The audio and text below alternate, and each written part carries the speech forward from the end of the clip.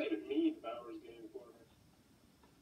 Ahoy there, YouTube! I'm back again today for another game review. Today, very excited checking out Gearworks from Peacekeeper Games. This is for 1 to 4 players. Age is 10 plus. It'll take about 30 to 45 minutes to play.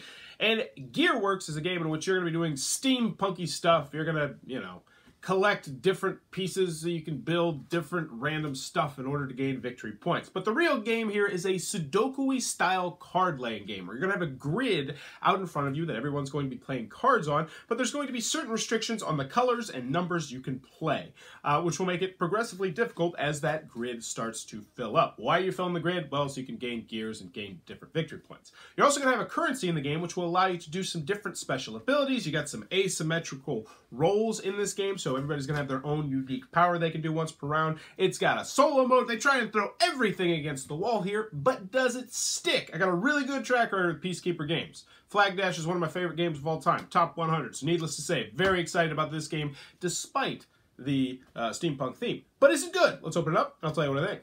Alright then, we're going to take a look at what you're going to get inside of Gearworks. So first and foremost, we have a handy dandy rule booklet. It is 12 pages, double-sided, full color, full of pictures, illustrations, examples, lots of pictures, very well done. Should have you up and running in no time at all. Absolutely fantastic rule booklet. And the last 2 pages are just how you're going to play solo and a backstory on the different characters if you're into that sort of thing.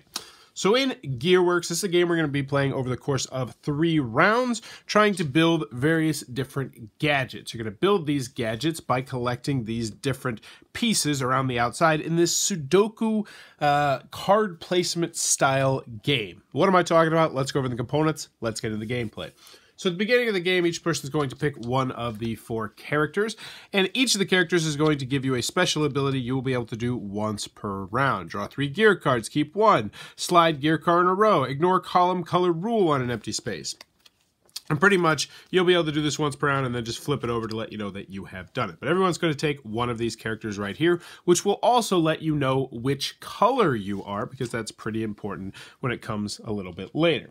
Next, each player is going to get a spark. These cool-looking sparks are going to be the currency in the game. You are going to be utilizing this to do a variety of different things. We'll talk about those different things a little bit later, because right now, if I told you what they did, they wouldn't really make sense. So we're going to push those over to the side, actually.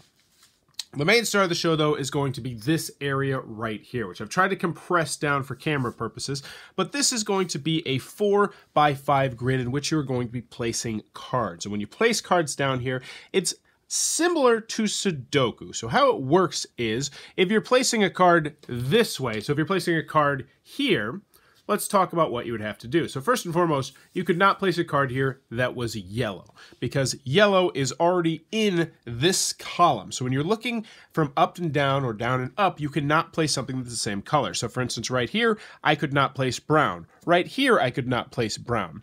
But I could place brown right here. I can place this brown in C because it can be next to another brown, but going up and down, it can't be the same color.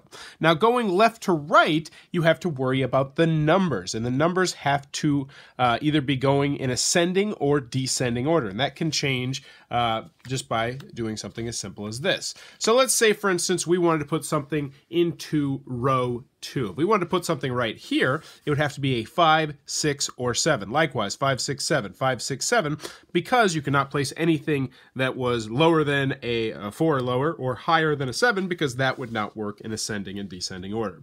So, cliff notes. When you're going this way, you have to put them in numerical order, which can be going smallest to greatest or greatest to smallest. When you're going up and down, you have to make sure that all the colors are different. And that's the main rule of the game here. So let's talk about how the game is played. Everybody's going to get your handy-dandy little player aid card, which is very useful and will fill you in on all sorts of stuff, like your hand limits and whatnot, what you can do with your spark tokens. Everybody's also going to get 6 cards, and the cards will look like this. You'll notice they match this stuff. So at the beginning of the game, you're going to set out 4 cards in 4 exact locations, but you won't know what those cards are, and then whoever's going first will start the game. And on your turn, you really only have 2 options. You can play a card, or you can pass. Now, I do want to talk about passing first. When you pass, or how the round ends is once everybody has passed, back to back to back to back to back, depending on how many players you are playing with. But passing does not mean you were necessarily out of the round, because if someone else plays after you pass, then it will come back to you, and you will have the option to either pay 1 spark to get back in the round, or to pass once again. And if you pass once again, you can get back in as long as everyone doesn't pass. But the thing you're going to do primarily is playing cards. And when you play a card, here's what you're going to do. So you do have to follow the rules as we talked about, the colors and the number rules. So let's see what I got right here. I got a 7 right here. Oh, I almost completely forgot. Let's talk about the objective that you have right here. So you're going to have these gadgets that you're trying to build. This one has a nice little throwback to the Iron Giant. But if you're able to get both these parts at the end of a round, and you have to do it in 1 round, you're going to gain 9 points. If you have one of these parts, you're going to gain 4 points. If you have none of these parts, you'll be able to hold on to this card until the next round, which will make it a little bit easier to score points, and I'll talk about that a little bit later. So I really would like to get B or 4 on my side, which means I need to play in either the B column or the 4 row. So let's see, maybe I can do both. I actually can do both. So what I'm going to do is I'm going to place this 3 right down here in B4, and it's going to meet the requirements of, because it's less than 6, and also it's not yellow, so that works. So now what I'm going to do is I'm going to flip over this little cog right here on the left side and put it towards my color. So we'll pretend that I'm jade right here, so I'm silver, so I would point the silver over towards there, where I put my card, and then up on top, once again, we would put the silver down here. Now, why is this important? Because at the end of a round, once everyone has passed, you're going to look at all these cogs, and whoever has control of that row or that column is going to gain the little gadget, the little piece of gear that is next to it. So right now, if this round were to end, I would get B and I would get 4, which means I could complete that card I had and gain 9 points, which is a lot of points in the game. But as soon as somebody else goes down here or right here, they're going to take it from me. But that would be the end of my turn unless I decide to spend sparks. Now you have your 2 main actions, which are passing and playing cards, but let's talk about playing sparks. So there's a couple different things you can do with sparks, and actually I completely forgot one of the coolest aspects of this game, which is that when you lay down a card, you always want to check to see if you gain a spark. So you can gain a spark if your card, I don't even know what the correct word would be, matches with everything else. So let me just give you an example right here. Let's say that I put a 3 right here. That's a perfectly legal move. We would adjust this thing here and we'd adjust that thing here, but we're going to ignore that for right now. But you look at all the cards that are right next to that card, the cards that are closest to you. And if you can equal this number by either plussing or minusing the cards that are next to you, you can do it. So let's just say in this example, I have a, what would work here? A 5. Yeah, sure. Put a 5 right there.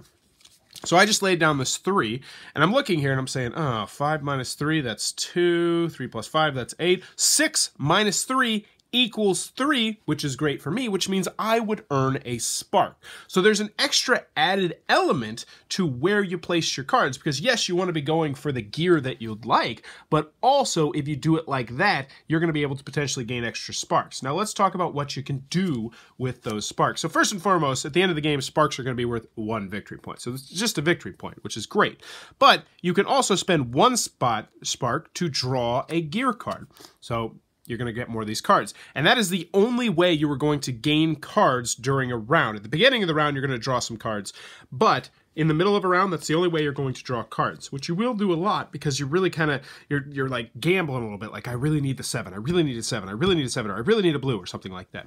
Next, you can re-enter a round, which I already talked about. So if you pass, you can spend a spark to get back in. Next thing you can do is you can replace a gear card. How this works is that you put a card on top of another card. So let's just say I really want to take control of C. What I can do is I can spend 2 sparks, and then I can put my card on top of this card as long as it still meets the requirements, which it does. Blue and green, different colors, and it's in between 5 and 7, or in this case it is 7, which means that would work, and I would once again take control of stuff. The only catch is when you do this, you can't gain a spark by checking for the math thing. Now, what happens in this particular instance, in case you're wondering, there's a 7 here, there's a 7 here. Well, you have to play a 7 right here. There's no choice in the matter. You have to play a 7, and it can't be a brown 7. But anywho, that's what you're going to do. You're going to continue to do this, playing down cards, spending sparks, drawing cards, gaining sparks until you finish at the end of the round, at which point you will check to see who has earned all the different rows and columns, at which point all of those people are going to gain the gadget. So for instance, silver would gain this one and this one and this one. So I would have gained 3 gadgets. Let's just say I gained these 3 gadgets right here, hypothetically. Let's take a look at what I got going on here. I actually got one of mine. So I would say, hey, I scored 4 points, and I would put this off to the side. Now, the other thing is, and this is interesting, you cannot save your little pieces of machinery from round to round to round. You have to discard them over to the side. Now, they're still going to be worth 2 points at the end of the game, which is a great number of points. So in essence, I picked up 8 points this round, but you can't just hoard pieces of gear and then turn them in later on in the game. Oh, last action I forgot to talk about is you can spend 2 sparks to draw yourself an additional gear card. Once the round is over, you're going to clear out this area right down here. You're going to gain 5 cards. If you're really losing pretty poorly, you're going to gain sparks. It has a little bit of a catch-up mechanism right there. You're going to set out 4 more cards back up to start at the beginning, and then you are going to get 1 more gadget card to build, and you're going to rinse, wash, and repeat over the course of 3 rounds. Whoever has the most points at the end of 3 rounds will be the winner of Gearworks. And that, in a nutshell, is how the game is played. Alrighty then, Gearworks from Peacekeeper Games. What are my final thoughts? Let's go to the pros, let's go over the cons. First, on the con side, game's not going to be for everybody for a variety of different reasons. 1 to 4 players is not a terrible player count, but still, if you're not looking to play a solo game, 2 to 4 players is very restricted player count. Another con that I have with this game is the theme. You know, it's steampunk. It's the same steampunk you've already seen. If you like steampunk, then you might like the theme. If you don't like steampunk, then you won't like the theme. I didn't personally like the artwork, but I talked to everybody who I played it with, and I was like, do you like this artwork? And they're like, yeah. So that's just me being a curmudgeon, a stick in the mud, a lame-o, poopy pants guy. Continuing on. You got a lot more control in the 2-player game versus the 4-player game. It has that sort of abstract strategy element where once you're playing 4 players, it's kind of woo, Wild West, and there's a lot less forward planning because you kind of have to adjust to what other people are playing on the board. Whereas when you're playing 2 players or even 1 player, it's you can do a lot more forward planning. So you just need to know that it's going to give you a slightly different experience from 1 or 2 players up to 4 players. Not really a con, but something that I do like to mention. Any other cons that I have with the game? I'm really struggling here on these cons, you know. The playmat's the way to go. The game does not come with the playmat, but there is a playmat that you can get, and I would recommend getting that. I mean, it's not an issue playing without the playmat, because I don't have the playmat, but after seeing it being played with the playmat, I really do want the playmat, so I guess that's kind of a con. Splurge and get the playmat if this game looks like it might be for you. I wish there was more than 4 characters. There's only 4 characters in the game. I think it'd be nice if they had maybe 5, 6, 7. So if you're playing a 4-player game, you can mix it up, pick different characters. And that's what I got on the con side. I really don't have too many cons with this game. You know, it can be repetitive. You're going to do the same thing over and over again. You know, it's just number, spend spark, number, maybe pass, score the thing, do the stuff, score the thing, do the stuff. It can get somewhat repetitive. But that's all I got. Moving on to the pros, I really still like Gearworks. This is immediately going into my collection.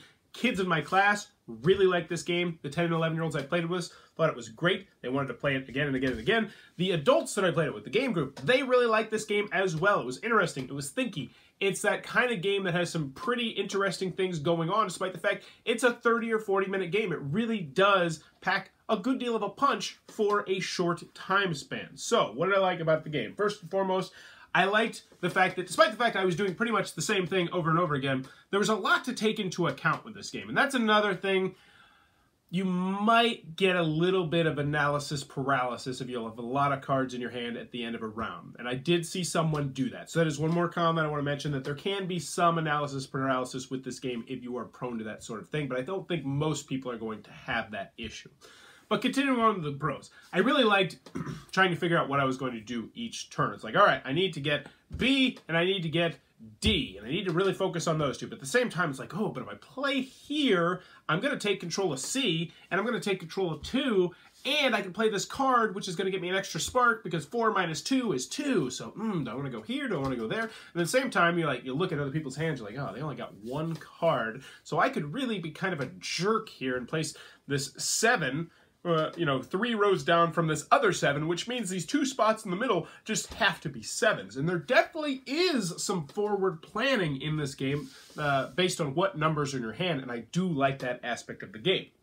I also like the fact that the currency in the game. I love spending victory points. I love games that are like, oh, you wanna do cool stuff? Hey, just spend your victory points. And when you have like a victory point track, I feel like people are a lot more like, oh, I don't want to spend my victory points. I don't want to knock myself back on the victory point track. But when you have these cool little sparks that automatically just look like currency, you're like, yeah, I'll spend it. I'm spending 2 victory points to pick a gadget card, and that might potentially get me 4 or 9 victory points. And I like that aspect of the game. And towards the end of the game, and actually in all the rounds we had this, people started to learn that. And it's like, well, it's kind of gambling right here. I feel like I'm losing for sure, but if I spend these sparks, since I'm probably going to win 3 or 4 gadgets, I might get the card that might just sync up perfectly, and I might just, turn 2 victory points into 9 victory points. Well, actually, technically be turning 6 victory points into 9 victory points, but I'm not going to go analysis paralysis on you. I like that. But at the same time, I played this with 10 and 11-year-olds. They really stick and enjoy the game as well, too. So I definitely think this is going to be a great family game. I think this is a great game night game. Let's talk about solo play, because I always like to mention solo play in games like this. I am a guy, I would play a lot more solo if I didn't have 2 kids, a wife, and, a couple different game nights. But I always try and try games solo. Especially before I teach them. And this game has a really enjoyable solo mode. It was very difficult, and there's like 5 different versions of difficulty. It's a great way to learn the base game as well. And it's not just one of those games where it's like, hey, try and beat your high score. It's like, hey, you're trying to beat this Leviathan, whatever that is. It's like a weird-looking dragon guy. But I liked it. I liked the solo version of the game, and if I actually had time to play solo games, I think I would revisit this to play solo from time to time. So, in the end, Gearworks from Peacekeeper Games. High recommendation. I think this is a great game. Immediately onto my shelf. I don't have too many holes to poke into it. I wish it went to 5 players. I wish maybe there was another different solo bot that you could go against that was slightly different. I wish that there were some more special ability cards. And I wish I would have got the playmat. But other than that, I think it is a great game. Wholeheartedly recommend this one. I'll put this one up next to Flag Dash. Peacekeeper Games. 2 for 2 for me right now. So needless to say, very excited to see what comes out from them next. If you like Sudoku-y style games, family weight games, steampunk, definitely going to check this one out. That is Gearworks from Peacekeeper Games. If you enjoyed this review, please sure to click on that subscribe button down below and in the comments below. Let me know what is your favorite movie of all time. For me personally, I'm a huge Leonardo DiCaprio fan. My favorite actor of all time, though, is John Cusack, oddly enough. Which, by the way, MCU, DCU, swipe him up. He'd be a fantastic superhero. But I would probably go with Inception. It used to be The Departed. Like, I love The Departed so much with Mark Wahlberg and Leonardo DiCaprio, Jack Nicholson, and Matt Damon. And then I watched the Inception, and I was like, oh my gosh, this is amazing. Then I watched it a second time, and I was like, oh my god, it's even better. And Inception. Inception is my favorite movie of all time. But let me know. What in the comments below? What is your favorite movie of all time? And as always, thanks for your time, YouTube.